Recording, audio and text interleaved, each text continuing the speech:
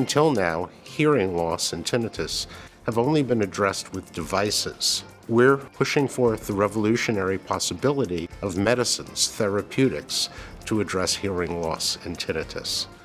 Decibel was founded in late 2015 with the goal of creating a world in which the benefits and joys of hearing are available to all.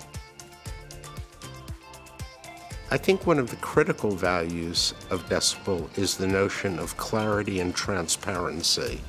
So you need to create an environment that says what's important is the quality of the idea, not someone's title. We focus a lot of time and energy on the decibel culture. How do we enable our people to do their best work?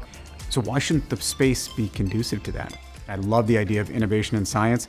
It's hard to find in real estate, and T3 brought a lot to the table in terms of adding a level of calm, but also just problem solving. And to get to a place where there was innovation that went into the contract, innovation that went into how we build out the space. I haven't worked with a team that operates that way, not on the real estate side of things. The Decibel community is happier here. New people, when they come in and want a job at Decibel, are happier being here. And it's kind of cool to be just part of something that it's novel, right? Much like the science we're doing.